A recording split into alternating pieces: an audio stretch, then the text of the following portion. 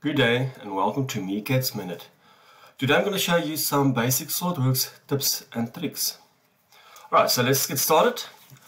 Now, I've created this sketch. Now, there's just a few things I would like to show you. One thing is the trim or extend entities. Now, most of you do know how to use a trim, so just use, say, for example, the power trim and drag a line, cross over it and removes it. Now, moving your mouse pointer back over that little red dot, it returns that line. So this is how the trim works, but what I want to do is I actually want to go and extend that line. It needs to be extended all the way up to that line. So what I can do is I just hold in my shift key, select that line and actually drag it onto another line that you want to extend it to. And then just release it. And that creates that line and it extended that line. So the same for that one, hold in the shift key, drag that line all the way up to that line, and there it goes. And it automatically creates all the needed relations, all those type of things for you. Then another thing that I would like to show you is I want to add an angle to that specific line.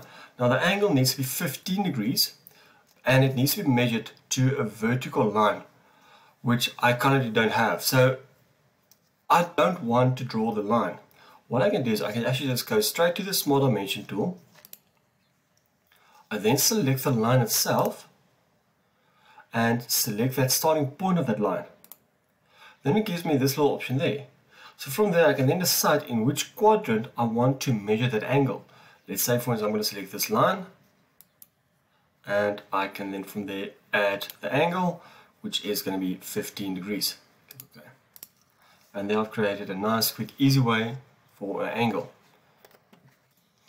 Then what I want to do, the last example is I need to add a dimension from that line, from that point to somewhere where these two lines connect. So basically where there's supposed to be a virtual sharp. Quick easy way to create a virtual sharp is if you select that line, control that second line, and with those two lines selected, I then go and create a point.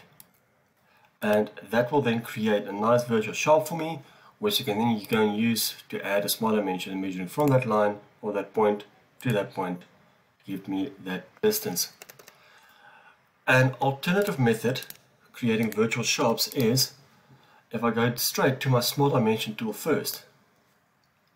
I then right click on that specific line and then use the option called find intersection.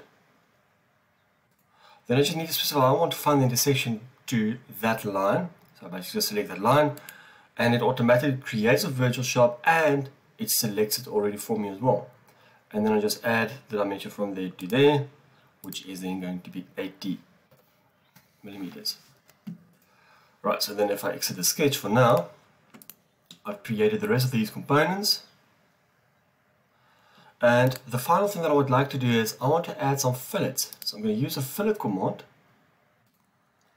Let's add a fillet with a radius of 1 and I'm going to select that face. But now the problem with this is selecting a face selects all the edges, including those inside edges as well.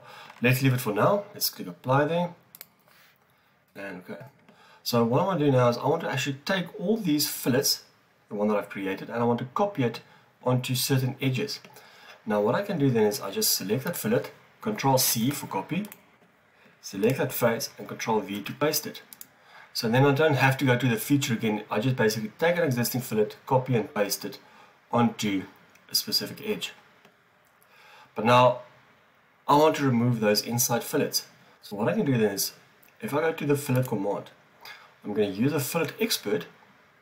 I'm going to go to the command change and I'm going to select the fillets that I would like to change or maybe remove. So let's select these four.